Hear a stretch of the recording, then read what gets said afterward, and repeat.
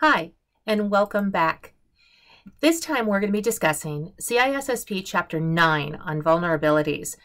In our class, ITS 277, this will be Unit 1.2. In this chapter, we're going to finish out our first section of our Unit 1, Software Assurance on Risk Management and Vulnerability. We're going to follow this with Business Continuity Planning and Disaster Plan with Control Access and Testing and Assessment to finish out our Unit 1. Let's get started. So the first thing we're going to talk about is hardware vulnerabilities. And to understand hardware, the easiest way for me to always explain it is it's something tangible that you can touch. So your memory, your hard disk, your motherboard, your monitor, your keyboard, your mouse, something tangible. To contrast that with software or something that you can't reach out and touch, essentially a piece of code of some type. So when we look at hardware, the first thing we're going to be looking at is our processors, CPUs, and chips. Now there's a lot going on this slide, so I'm going to try to break it down and make it as easy to understand as possible. You should have some understanding of what a processor or a chip is at this point, so I'm not going to spend a huge amount of time explaining the ins and outs. But there are a couple pieces of information that you need to understand. So the chip, or the processor, or the microprocessor, is the CPU, the central processing unit for the computer. It's the thing that does all the work. Once you get to the concept of a chip, we can start discussing the differences between multitasking, multi-core, multi-programming, so on and so forth as we go along. So starting with multitasking. A multitask process is multiple tasks or processes that occur at the same time within a single core on a chip. So within a single core, multitasking, portion of a chip, two or more tasks. In a single chip, you can have more than one core. We call that multi-core. So more than one core per chip. From that point of view, we can have the concept of multi-programming, which is multiple tasks on a single chip, but it's specifically designed for efficiency created by the OS. This is a batch processing issue. Multi-processing is where we have multiple chips, individual chips. So you have this chip here, which can both have multiple cores, which can always do multiple tasking inside of it. So multi-processing, when you hear that, think of it as multiple chips, processing as chips. Multi-core is on a single chip, having multiple cores, break up independently, simultaneously on a single chip. And then multitasking is doing multiple processes, pieces of code, running on a single core of a chip.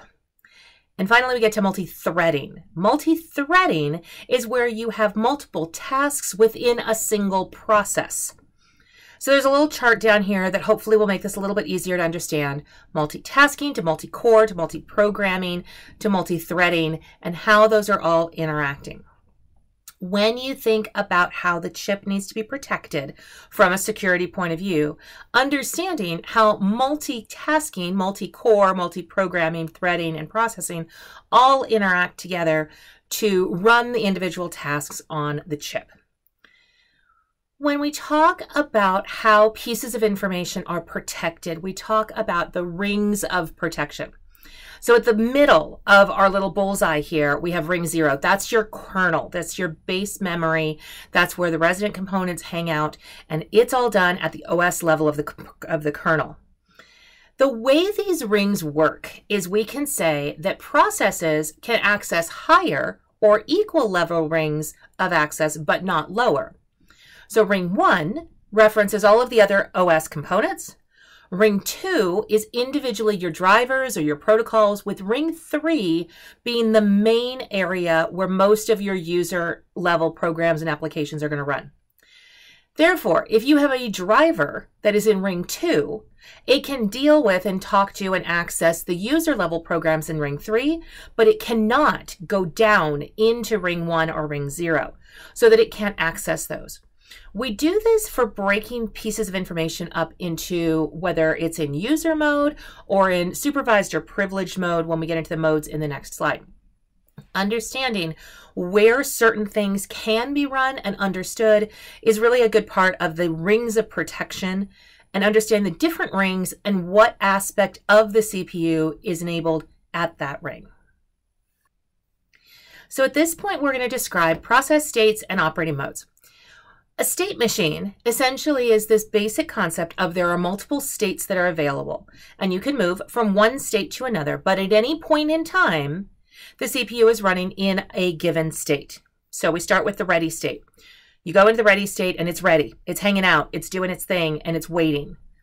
At this point, if the CPU is available and we ask it to do a task, it moves from the ready state to the running state. Now the task is being run. At this point, we have a couple of different options. If we are able to finish the entire process with no problems, we go straight from running back over to ready and we're fine. So going across the top. However, if we are blocked because we're waiting for I/O, input/output, or we're waiting for resources to become available, we move into the waiting stage while we wait. And we hang out in the waiting stage until we are unblocked. Once we're unblocked, we go back to the ready stage. From there, we can move back to the running stage once we get to that point if the CPU is available. From the running stage, we also have the option of stopping. The process is done, it's over, it's been terminated, and we are done with this state machine going on here.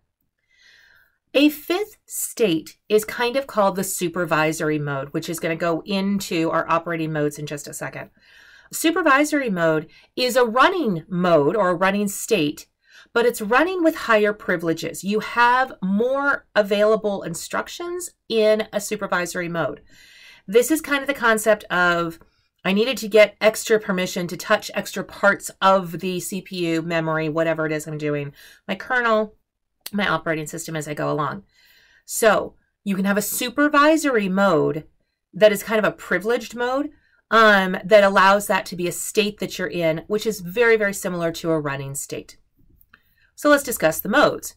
When the CPU is working, it is in one of two modes. The user mode, which is where 90% of everything goes. That's where your user execution of your applications work. This is the normal concept of where everything is run from a GUI, from a user interface. If the user is running it as administrator, it's still being run in user mode. Everything there is in user mode if the user is doing something.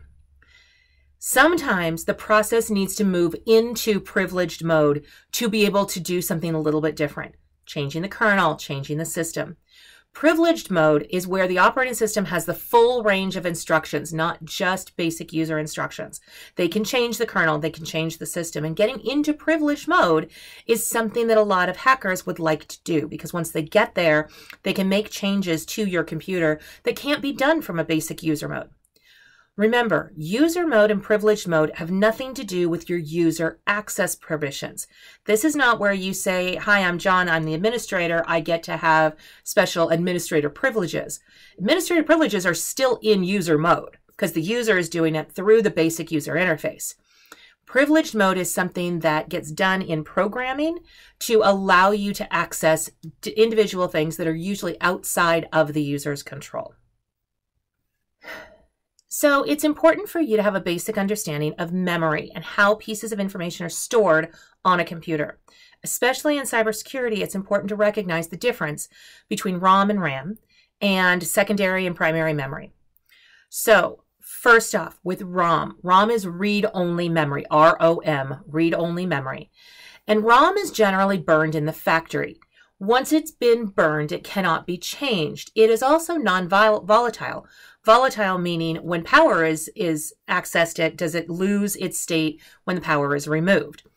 ROM is non-volatile, which means you can burn it in the factory, have no power to it, put it in a box, send it somewhere, put it into your computer, and then the data is still there. It's been burned in the factory. I always think of this as, you know, when you used to buy CDs or tapes and they were burned in the factory and you couldn't change them when you got home. From there, we have changed around basic ROM to use three different versions of ROM. The first is what we call programmable ROM, or PROM, which allows the user to burn the contents, but only once. First time they get it, they're able to burn in the PROM, and now it's similar to what would have happened if it was burned in the factory. It's just done on the user's time. Then we come up with erasable programmable. What happened with EEPROM is that you could actually erase it and re-burn it, but you had to go through a UV light thing where you actually had to take the chip out and use a UV light to be able to erase, and then allow it to be reburned. That was kind of a pain. So then we created EEPROM, or electronically erasable programmable ROM. This uses voltage to erase. So it's rather than using a UV light, we're actually using power to erase the original program and allow it to be reburned. This is the read-write version of a CD. Flash drives are similar to EEPROM, but they can erase in individual blocks and pages instead of as a whole. With basic EEPROM, you can only erase the whole thing and start over from scratch. But flash drives allow you to erase individual pieces and blocks and pages of the data rather than the whole thing. So it wasn't an all or nothing anymore. So those are our ROMs. RAM stands for Random Access Memory. And RAM is volatile. It only retains its data if the power is supplied, which means when you turn off the power or you lose your battery or you unplug it, all of the data that exists in the RAM goes away. So it is read and writable, and it's used during processing individually. So it is not intended to be long-term memory. This is called your main memory or your primary memory or your real memory. And we generally refer to these as our dynamic RAM chips or our static RAM chips. In our RAM, we sometimes use cache RAM, either level 1, 2, 3, or 4, cache memory, which is used to store individual data when it's going to be used multiple times. So if I'm going to continue to use this piece of data from my secondary storage, essentially from my hard drive or something like that, I can store this in my cache and allow it to be used quicker than having to go obtain it from my hard drive every time I need to access it. Static RAM uses flip-flops to maintain its contents, and it does not have any CPU overhead. However, it is more expensive than basic dynamic RAM. Dynamic RAM uses capacitors. It's much cheaper, but it's also slower. Static RAM is faster. So if you don't mind the extra cost, buying static RAM is faster, whereas dynamic RAM is slower, but it costs less. Next, we refer to our secondary memory. So secondary memory is what most people think of when they ask, where did you store this on your hard drive? Where did you store this on your computer? Very rarely is it stored on your memory because your memory is volatile, and as soon as you turn off the power, it'll go away. You usually store things on your hard drive or an optical drive or flash drive or something else that you can make sure is a non-volatile option, and we call that secondary memory. Anything that is not primary is therefore secondary.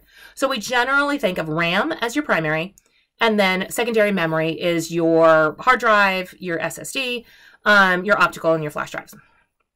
In addition to that, we also have virtual memory, which is where we take the real memory, primary memory, main memory, or RAM, and we expand it to use up some of the space that exists in our hard drive so that we can get a little bit of the benefits of having something in RAM without having to increase the size of our RAM. You'll find when you're using applications that use a lot of RAM, your computer may slow down because it's using up all of that space in your primary memory. Having a virtual memory can kind of expand that without having to purchase more RAM chips. When we talk about memory, we always refer to things called registers, and they're different locations in your memory that we address. There are multiple types of addressing. So this is hopefully something you've already learned before, so this should be review. Basic register addressing just addresses the register directly. I'm going to register 2. Immediate addressing refers to the data as part of the instruction. So you can have some literals in there. If I'm going to add 2 plus x, the value 2 is a literal. So some of the data may be included in the instruction, and we call that immediate addressing. You don't have to go find it somewhere. The data isn't somewhere else. It's included in the instruction that was given to the CPU to process.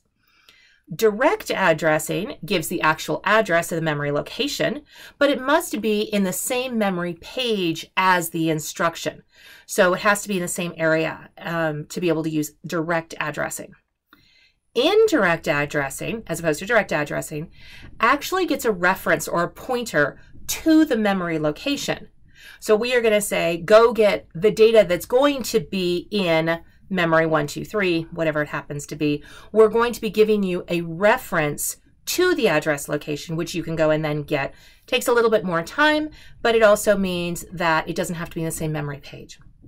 And the last one is our base and offset. So what happens in this case is we give you a base memory address and a count of how far that data is from the base address. If you're going to be referencing data that comes in the same memory section or segment, you can give a base with multiple offsets, and it's easier for the CPU to go find that data from that memory register. When we talk about storing our data, we have to put it somewhere. So again, we have primary versus secondary. And primary, every time you hear it, you should think of your RAM. It's volatile. It goes away when you turn off the power. And everything else that is not RAM is secondary memory. Your hard drives, your SSDs, or SSDs, your flash drives, your tapes, your CDs, your DVDs, your flash cards. These is everything else. And they're all considered secondary storage because they're stored for a long term as opposed to a short term. RAM is short term. The other piece of information we look at is power, volatile versus non-volatile. Volatile doesn't store it when power goes out, such as RAM. Non-volatile stores it even without power, like a CD or a hard drive. And then we look at how it's accessed. Is it random or sequential? So random access reads and writes from any point using addressing, whereas sequential reads them from the top to the bottom. If you're old enough to remember VHS tapes or cassettes where you started from a specific start point and you have to fast forward to get to the next section. You are reading it in sequential order. It has to start from the beginning and you have to use fast forward to get forward. You can't just pick, I want to go listen to this song. It was a great thing when we were kids because if you wanted the fourth song on a cassette, you had to fast forward past the other three songs, which was kind of annoying. If you want to protect your data on your devices, as a company, as a cybersecurity person, you need to be aware of what is the data that's on that device. If you have any long-term storage, make sure it gets purged before it is ever thrown away or given away or even just thrown in the garbage. All long-term storage should be purged.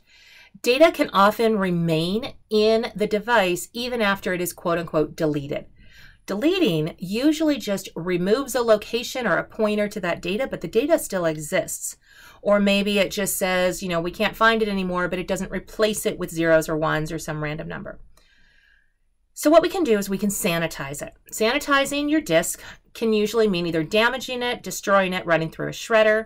You can do a full disk encryption, which makes it a little bit difficult, and you can purge it and use different ways to be able to clear the entire drive.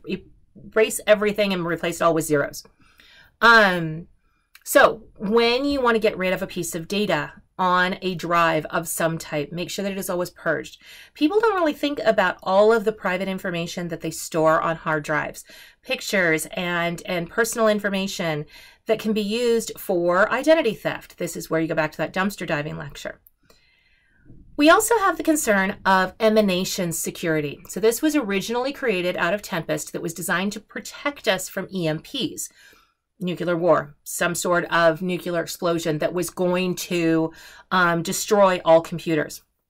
So how do we do that? We protect from emanation. The ways to do this, you can use a Faraday cage. So protect it with a Faraday cage so that no emanations can come into the device. You can also use things like white noise to be able to protect from microphones picking up sound or different things like that. Sometimes the white noise can be at high enough frequencies that it will damage anybody trying to listen in without making it so that you can hear it. High enough frequency, your ears can't hear it, the dogs might. You can also use control zones to be able to protect from specific locations and say, in this location, you're fine, you're protected, and there's no way that emanations can come in. Remember, a lot of the devices that we use these days use Bluetooth or wireless, and we do a lot with different things coming across the internet from wireless devices. All of those are going through waves, and we need to protect ourselves from those. Sometimes if you have your cell phone with you, remember it's passing out a GPS location every time you move, sending it to the tower. If you want to protect that, you can put your phone in a Faraday cage or a Faraday bag, they sell them, which will protect your phone and make it so that that ping asking for your GPS location isn't found anymore. A lot of people don't think of I/O devices as a security flaw, but it can be. Monitors, the biggest concept is shoulder surfing or using a telephoto lens to see your monitor. Pretty basic concepts. Make sure that your camera or that your monitor is turned away from where anybody can see it. Make sure nobody's shoulder surfing. With printers, if you're going to print on a common printer, is there some data that's going to be either stored in a multifunction printer, or did you just forget to pick up the document?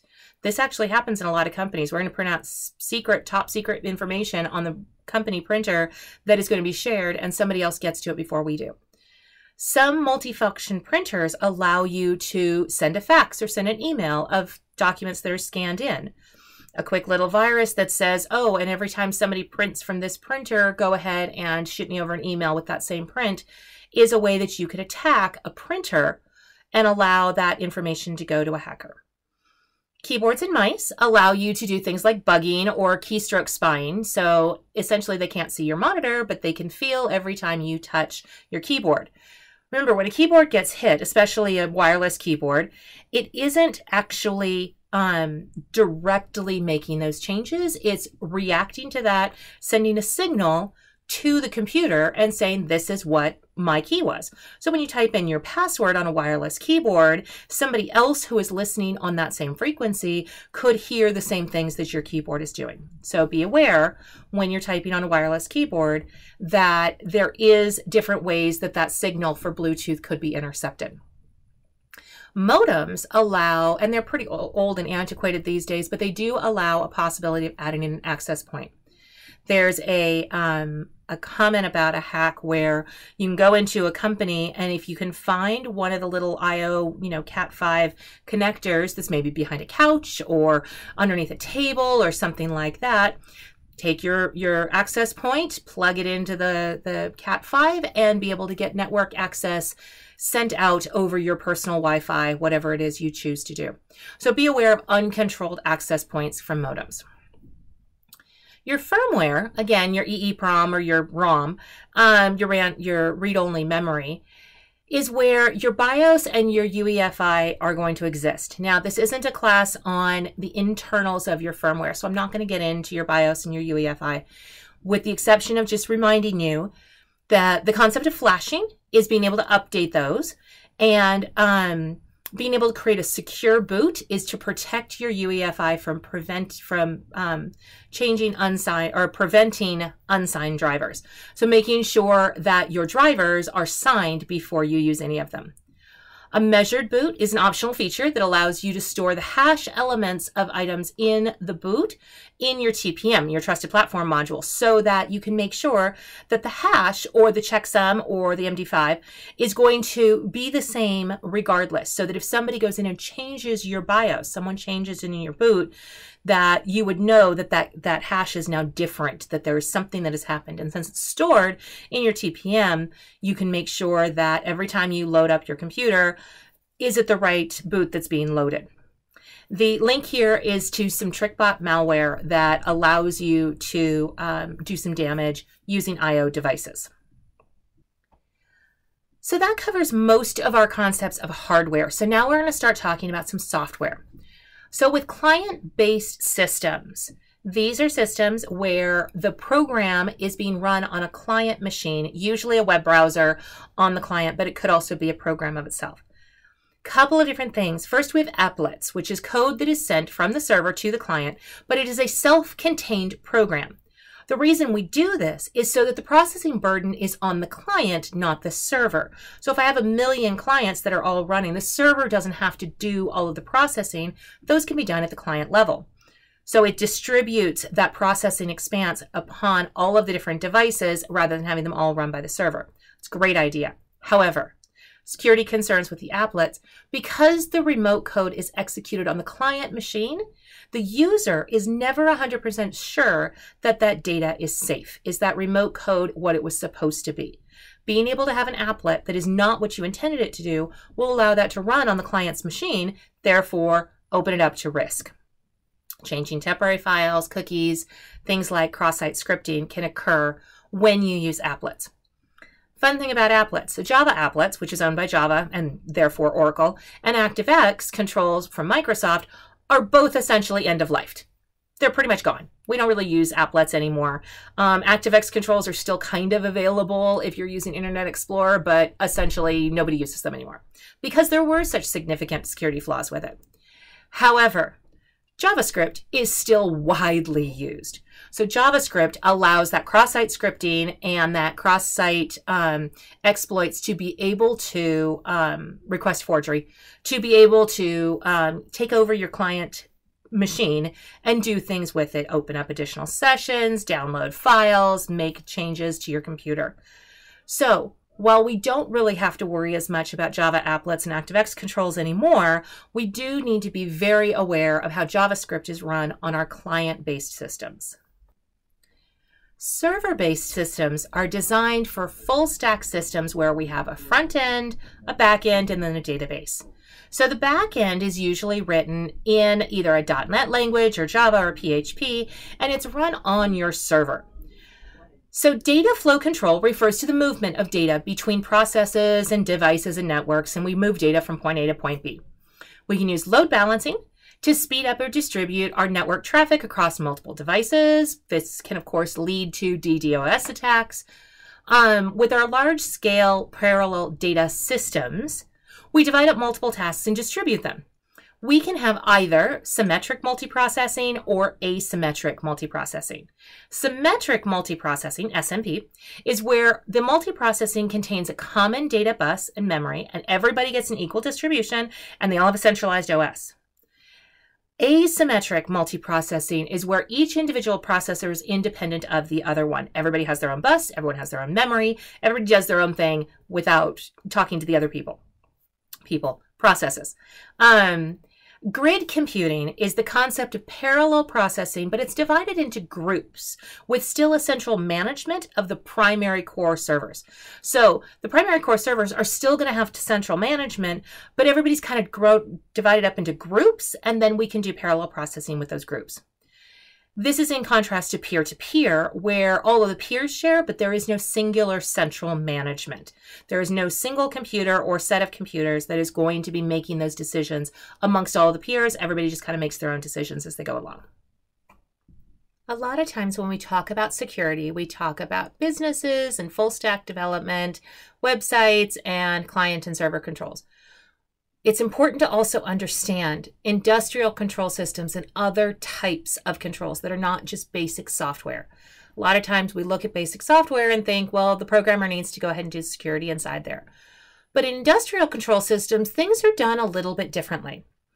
So ICS, or industrial control systems, are also referred to as operational technology, and they refer to the control of industrial processes. We can have distributed control systems that are state-driven. We can have programmable logic controllers, which are single purpose, or we could have SCADA, which is supervisory control and data acquisition. So data gathering, and they're event-driven. When something occurs, do an event of some type. We find these type of controls on manufacturing floors, production lines, controlling things like batteries and weaponry and different things throughout the universe, throughout the world. The thing about ICS systems is that they have very little human interface, which means we don't generally put a whole lot of security in. It's a PLC, it's a programmable logic controller, that all it is going to do is one thing: control the temperature of this device. The problem with not having a lot of security is that there's a lot of easy ways to get into it if you can get there. So in this case, there are some security guidelines that you want to reference, such as the NIST SP 882 and the IEC 62443 or the ISA 99. All three of these standards and guidelines are going to be necessary if you intend to be working in any industry where these PLCs or SCADA devices exist.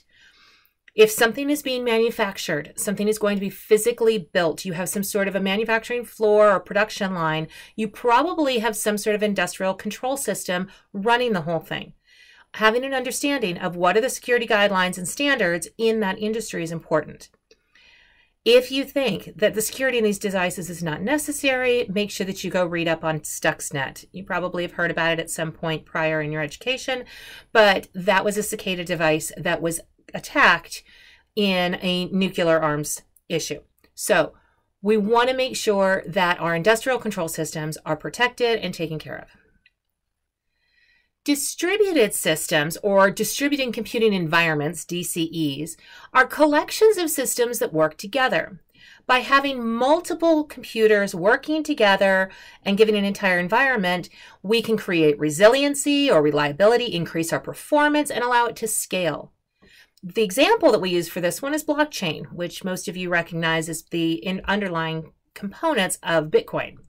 You create a ledger of records, transactions, operations, whatever, and it's verified using hashing and timestamps. Every time you get an additional record, the entire chain is rehashed. You can even have it distributed with a public ledger that's hosted in multiple systems to ensure that nobody can have the ability to disrupt one section of the ledger without the other one saying, hey, that isn't the right hash, that's wrong. So it's much better for reliability and integrity of your ledger by using this type of distributed computing.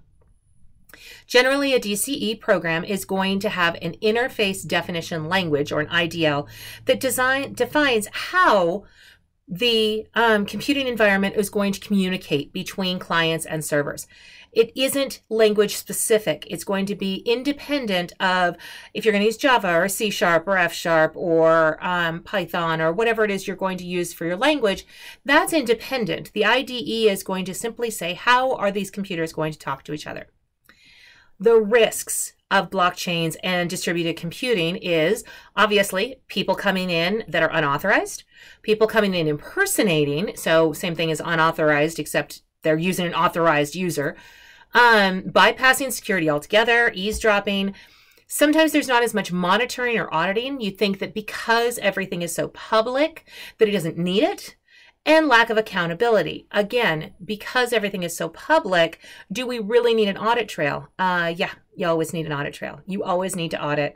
You always need that accountability to make sure that somebody is held accountable if there are any issues in your distributed system. When we discuss a high-performance computer or high-performance computing, those are designed to perform complex calculations at very high speeds. There are specific computers out there that are determined to be a HPC, or a high performance computing. Sometimes computers just need to run a little bit faster. So mobile devices or IoT devices, sometimes you're streaming media, voice assistants. If you think about how fast it happens that you say into your phone, Siri, what time is it? And she has the ability to go out, find the answer, and give it back to you instantly. That's really fast computing. So it's also used in 3D modeling and AI or machine language calculations. If you are interested in high performance computing, the top500.org keeps a list of all of the highest performance devices out there. How many cores, how many flops, so on and so forth. The three main elements of a high-performance computing is how much compute resources does it have, what is its network capability, and what is its storage capacity. When we think about a device running and doing certain calculations, a high-performance computer can actually suffer from a benign DOS attack, which is essentially there's not enough resources to do what we want the service to be doing. It isn't a legitimate attack in the sense that some nefarious actor is doing that threat. It is simply that you ran out of resources. You didn't have enough resources to store it all. You didn't have enough memory. You didn't have enough cores. You didn't have enough computing resources to continue with whatever service is that you're asking it to do. A real-time operating system, or an RTOS, is designed to handle the data as it arrives with minimal latencies. Generally, RTOSs are designed for a single purpose and they're exceedingly focused. What happens a lot of times is when something is single purpose, it has very little security. It doesn't have a lot of security running because they're thinking it's only being used for one single purpose. But sometimes we need to be aware those are the cases where sometimes things can get in and cause some risk. So always be aware of what's going on in those situations if you do use an RTOS. When we think of security with the Internet of Things, so smart devices like phones or tablets, music players, your sports camera, your VR, your fitness tracker. An IoT is simply a smart device that is attached to the internet. Now, I can have a VR system or a fitness tracker that for whatever reason is not connected to the internet. Once we connect it to the internet, it is now part of the Internet of Things. So that's kind of the differentiation between a smart device and an IoT device. An IoT device is a smart device that is connected to the internet. Security issues with IoT devices usually involve access and encryption. And again, because these are generally single-use devices, they are designed for one single purpose, security is added as an afterthought. We need to make sure that when building a music player or a sports camera or a fitness tracker, that we take into account security from the beginning. Always from the beginning, never added in as an afterthought. When we think of IoT or automation in business, we can include things like environmental controls, automation of doors, asset tracking, and consumable inventory management. In a lot of companies these days, there is management of consumables where it keeps track of how much coffee do we need, how much toilet paper do we need, papers and office supplies. And sometimes that consumable inventory management with automatic reordering is done through an automation process. How can you solve that, or how can you attack this? Well, I could change how much is being delivered each time. I can skim off the top and put some things away for myself, sell those individually. This is how different hackers could get into a consumable inventory management system. The Internet of Things has an addition of an industrial Internet of Things, which is just an IoT, but designed to focus on the industrial, engineering, manufacturing world. Always a good idea to keep an eye on the NIST initiatives in IoT from the link that's above. Edge computing is as opposed to cloud or remote locations where we have our data or our resources that are in separate locations, and it's a very far distance between the two. So when we think of edge computing, we're thinking about the execution being as close to the network's edge as possible, as close to the user. The examples of these are like mini web servers, security systems, cameras. When you have security cameras, they may be storing the data locally on the local machine and only storing it in the cloud off hours. Self-driving cars don't need to have an internet connection all of the time, so they store things locally, doing edge computing, and then when necessary, pushing up to the cloud to push data up. In fog computing, it's relying on the sensors and the IoT devices of edge computing to get the data and then send it to a central location for processing. So the edge computer collects all of your data and it's holding it. And then when it can, it's going to process it and push it up to the cloud computing for the central computers to process it. So the edge computer collects it, the central computers process the data. And we call that fog computing. An embedded system is any computing component added to an existing mechanical or electrical system, something that is embedded in a system, usually for the purposes of automation or perhaps remote control or monitoring. If you already have a sprinkler system, but you add a Raspberry Pi to control the sprinklers, that would be an embedded system. If you have a basic coffee maker and you add a Wi-Fi component to it, or the Ring doorbell system where you can have a regular doorbell and you add a component to an existing electrical system for the purposes of remote control, automation, and monitoring. So those are all embedded systems. Generally, embedded systems are built with something similar to a system on a chip or an SoC. Kind of a small computer, generally includes a CPU, some memory, some I/O options, a little bit of RAM, and some non-volatile memory, just like a regular computer. For example, the Raspberry Pi, the Arduino, the FPGA, listed over here on the side. They're small computers that are not intended to be full-blown, take it as a laptop and go home with it, but are intended to add a single computing component to an existing system. Generally, our embedded systems are going to be static. The problem with them being static is that there's no ability to address the vulnerabilities after the fact. Once we have it, installing updates and patches is not as easy as it is with a normal computer. The purpose of an embedded system is generally to minimize cost, to add some extraneous features, but they end up with this problem where there is a huge lack of security and difficulty once they find a loophole or a hole somewhere in there that a hacker can take advantage of. It's difficult to upgrade them or to add patches because they're just not designed for that purpose. A lot of embedded systems don't have the ability to connect to a network. How are you going to install a patch on a ROM that's already been burned and there's no patch and there's no way to connect to the internet? So a lot of times with embedded systems, it's safer just to toss it away and go get a new one with the new upgraded features. Microservices or microcomputers are generally a feature of a service-oriented architecture, or SOA.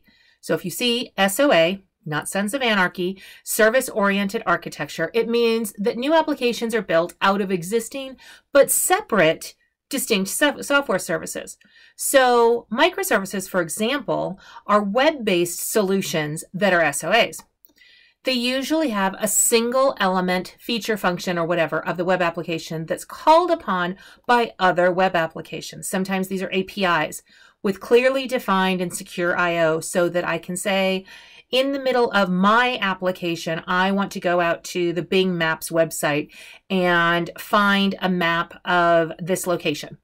I'm going to use a microservice from Bing Maps to add into my web-based solution. So it's somebody else's entire program that I'm going to pull across. Now, I don't need all of Bing. I don't need all of their map system. I just need the ability to make this individual map with a piece of information I give it, maybe an address or 2 addresses, finding the driving directions from one to the other, and being able to pull those in to my web app. A microservice. It's a small little service that I'm stealing, borrowing, taking, purchasing from another application. API, again, application programming interface, is usually how these are done. There are some APIs with programs like QuickBooks.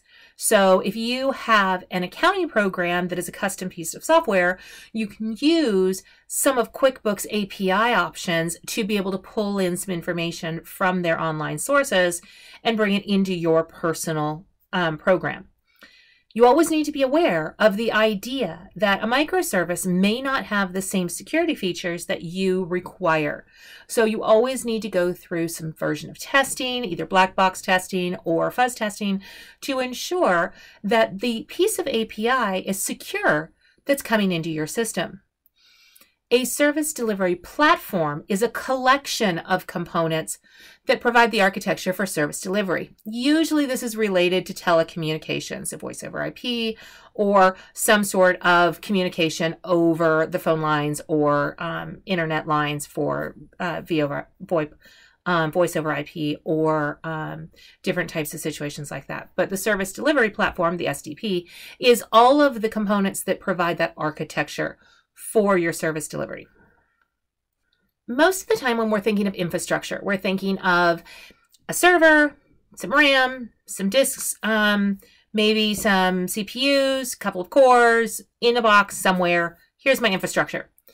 However, the concept of infrastructure as code has started to come into play. This concept of being able to configure your hardware as a collection of elements and manage it the same way that we manage software, using version control, using pre-deployment testing, testing code, doing reasonable checks, regression testing, source control, all of these options. It makes it really easy to streamline your infrastructure changes. So if I say we need to put up a new server, or I need to upgrade my server, I have some sort of version control to say the server here is this CPU with this memory and this disk space and this connections and these drivers, and here's my infrastructure.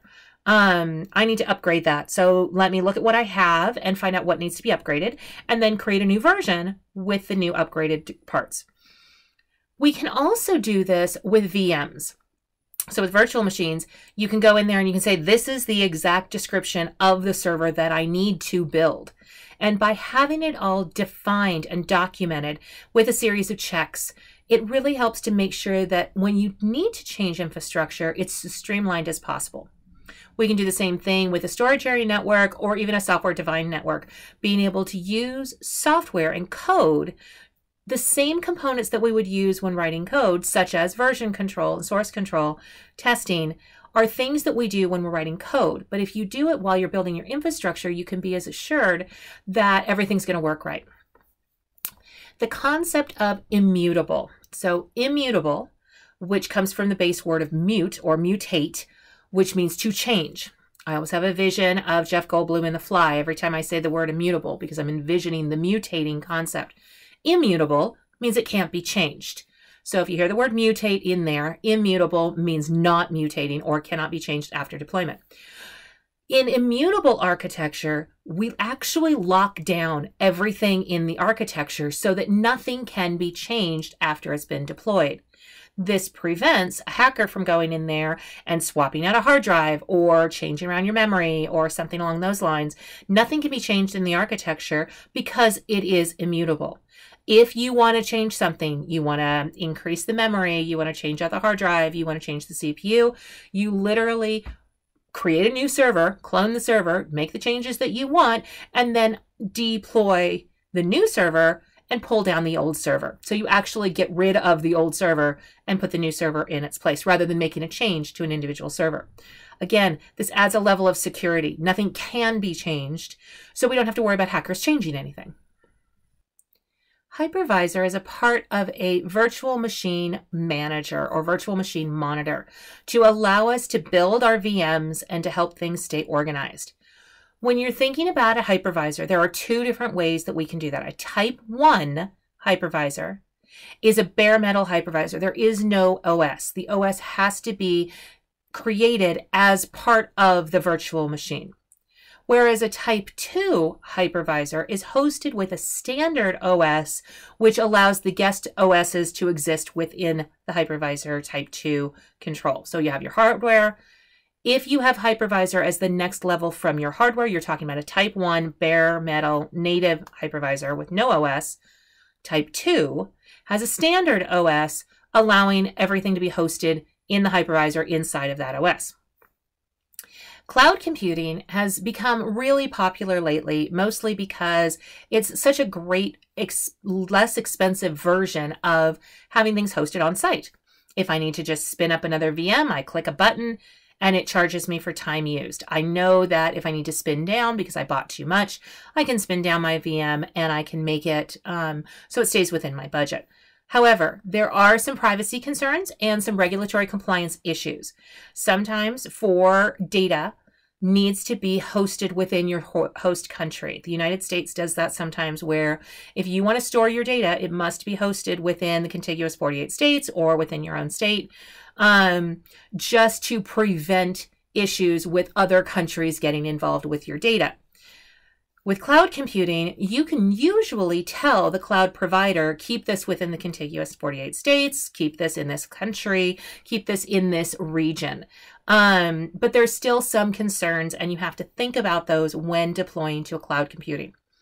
Cloud computing, you can't be assured who else is on your server network where your VM is being hosted. And as hackers get more and more competent at being able to either transverse out of directories, going into different VMs, you always risk some data getting exposed where it shouldn't be. So you always want to be aware of the risks of cloud computing. That doesn't mean it happens often, and usually there is some SLA that will guarantee that your data won't be exposed. However, you want to be aware of those privacy concerns when using cloud computing. The virtualization allows you to launch several instances of a virtual service as needed. So if you end up with a situation where I need to spin up 5 more VMs tomorrow, right now, 15 minutes, you can do that pretty easily in a cloud computing situation or by using virtualization. You can say, I want 5 of this exact example of this VM, and it can do that. Just click the button, create it.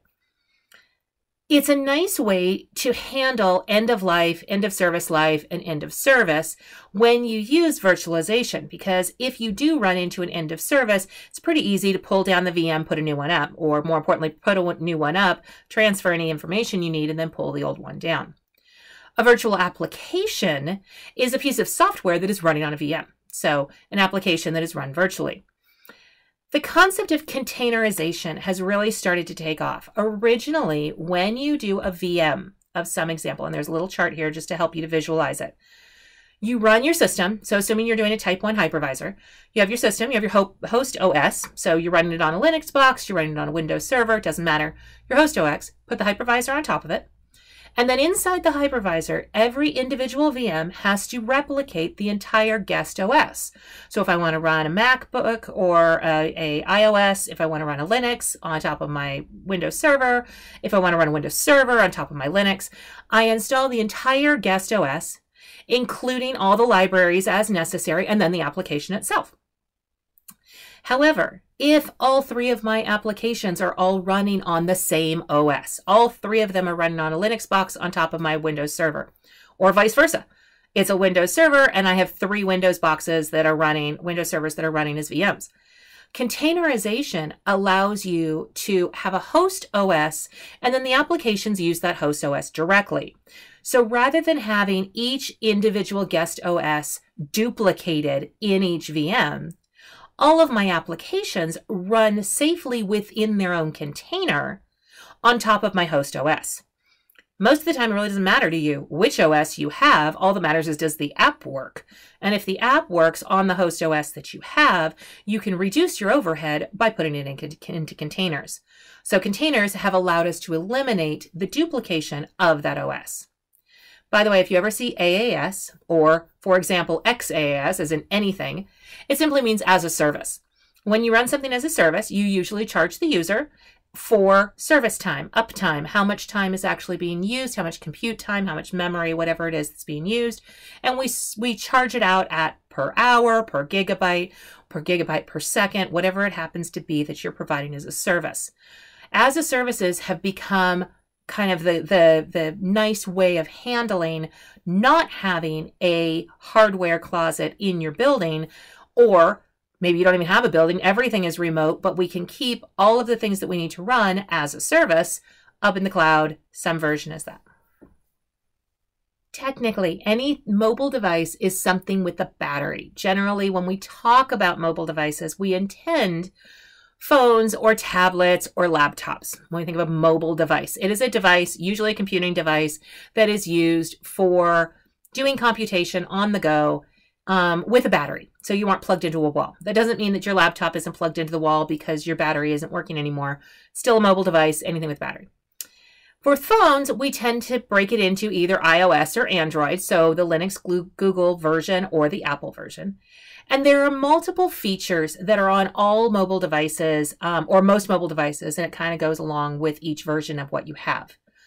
There are some programs that allow mobile device management, which allows your company to actually manage the mobile device. What apps are installed, they can reflash it as necessary, they can read texts and deal with emails that go across there, make sure that it stays safe and secure, and deal with your updates.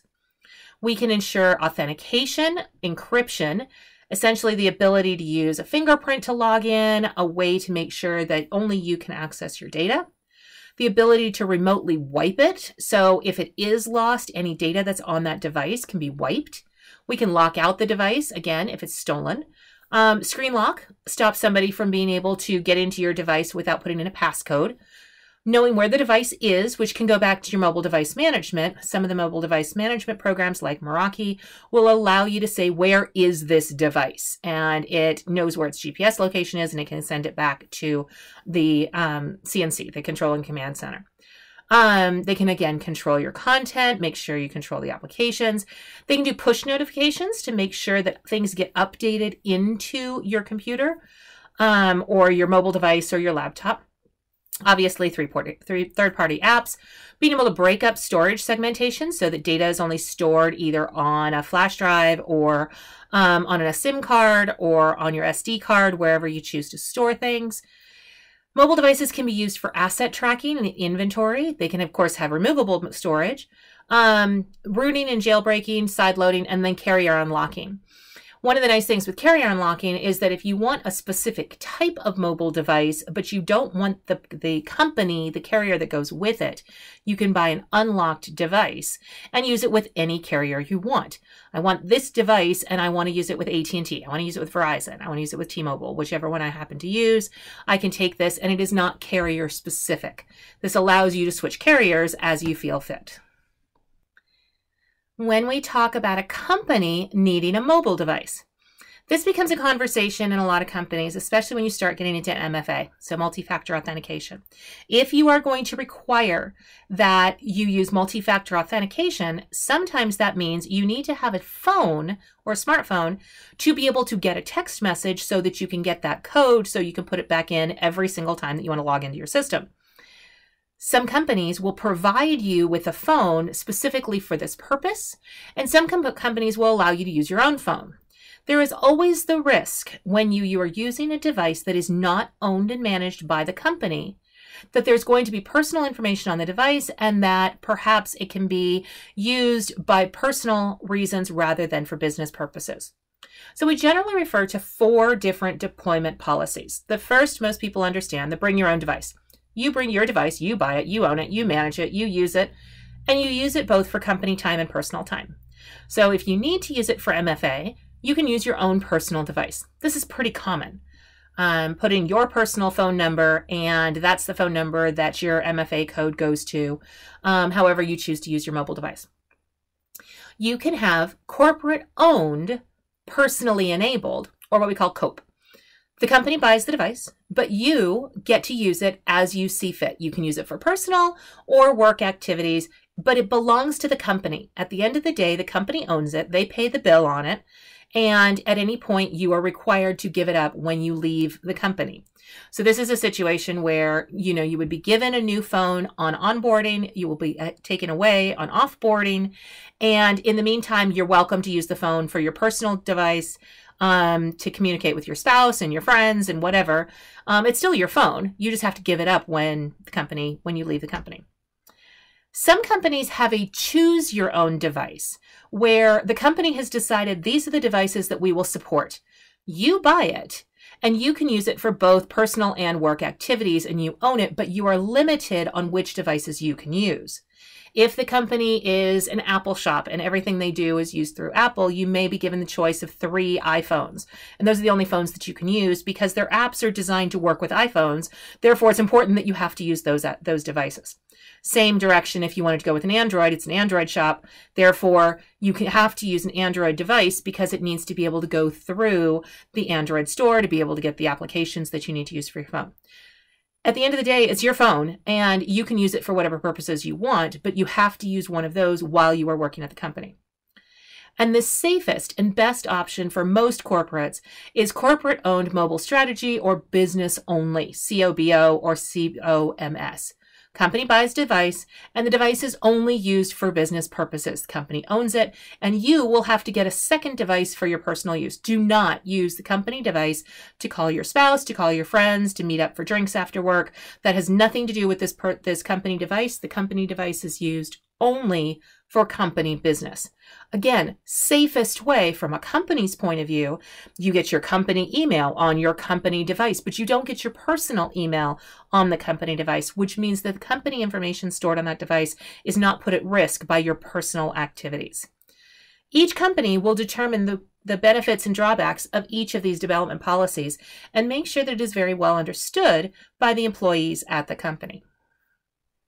When we talk about the policy details, and there's a lot of information in this section of the book, so I recommend you take a few minutes to at least flip through it and make sure you understand what all of these terms mean. When we talk about the policy details, we want to find out who owns the data and who is responsible for the support, update and patch management. Essentially, when you get the updates, how soon from the time you get the update do you have to do it? Is it your responsibility as the owner of the phone, or is it the company's responsibility to handle updates, patch update management, and security product management, essentially making sure that any antiviruses on the phone are up to date and taken care of. When it comes to forensics, there's a legal aspect that comes with privacy of your device, your phone. Forensically, are they allowed to take your phone at any point and search the interior of your phone forensically, looking at swap spaces and different data fields? Is that an invasion of privacy? Make sure you understand these items when it comes to writing out your policy. How is privacy done? If you're using the phone for personal business, Are you allowed to be sending texts back and forth to your spouse? Are those texts protected under privacy? Or is there an understanding that any text that is sent from this phone is company ownership? They are owned, the data is owned by the company. So any text that you have, the company can know about. How are you going to handle onboarding and offboarding? Do they get a new device on onboarding? Do they lose it when they go to offboarding? How do they handle that? Do you get the device after a certain amount of time? Do they use their own device? How do you make sure to get company data off their personal device when they are offboarded? If it's a bring your own device, it's their phone. How are you going to handle ensuring that no company data is on that phone when they are terminated from your employment? How is that phone adhere to company policies? What is the user acceptance? Make sure that the employees all understand it and sign off on it.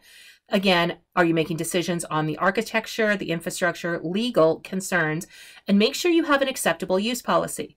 Again, if you are getting a phone for business purposes and it is used through that company, can you use it to send text to your friends, send text to your spouse? Are these okay? Can you take pictures while you're on vacation with your company phone? Is that an acceptable use? Make sure all of that is documented in your acceptable use policy. What is the use of the camera and or the video and the microphone? How are those handled? Is there a Wi-Fi direct issue? Essentially, can you use it as a hotspot or tethering? Can you use it for contactless payment? If you want to use Samsung Pay or Apple Pay and use the little swipe thing with your phone, is that acceptable with your business phone? And at the end of it all, what happens if you want to clone your SIM? So you have your SIM, you want to get a new phone, you want to pull the SIM, put it in a new one. If the SIM is cloned, how is that going to be handled as far as your mobile device policy? Each of these items, and I realize there's 18 of them on this page, each of these items are an important thing to think about when building your mobile device policy. Different ways that you can protect your company with a device of some type, mobile device, embedded device, industrial device. Isolate your processes. The OS providing separate memory space for each process, such as containerization, to make sure that there is no unauthorized data access and the integrity of the data is limited to just the section of the OS that is assigned for that process. For hardware segmentation, make sure that different processes or security levels are enforced through hardware controls as opposed to logic from the OS. So hardware segmentation is where the hardware is going to enforce those controls. It isn't just guaranteeing that the OS is setting you up as a super user or a regular user or a guest user. That's all done through logic. But if the hardware control is doing it, the hardware is now segmented.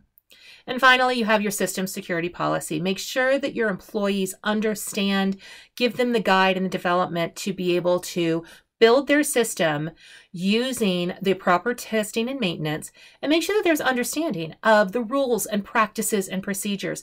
This should all be revisited every time a new project starts.